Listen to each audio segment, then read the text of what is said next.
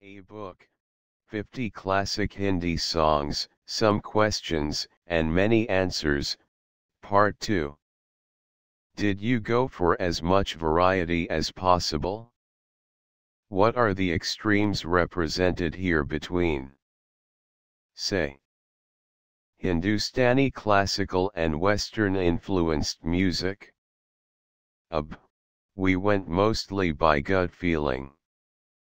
We did think of genres like the rain song, the Qawwali, semi-classical, disco, songs set on modes of transport like the train, the boat and the car, ghost songs, the ghazal, medley, soliloquy, cabaret, Arabic, etc. But in the end it was the heart ruling the head.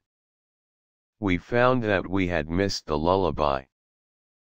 But some of the songs chosen are soft and tranquil enough to act as lullabies too. We tried not to include our personal favorites, else the list might have been very different. Having said that, we were both born in the 1960s. And most of the songs are from the period 1951 to 1977. We prefer arrangements without clutter.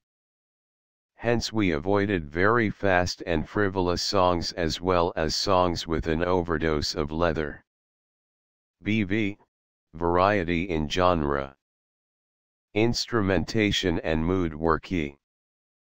One can also see from the selection the gradual changes in the landscape in the choice of instruments, recording techniques and arrangement styles, as well as the different sound flavors identified with different singers and composers, and the personal styles of different poets.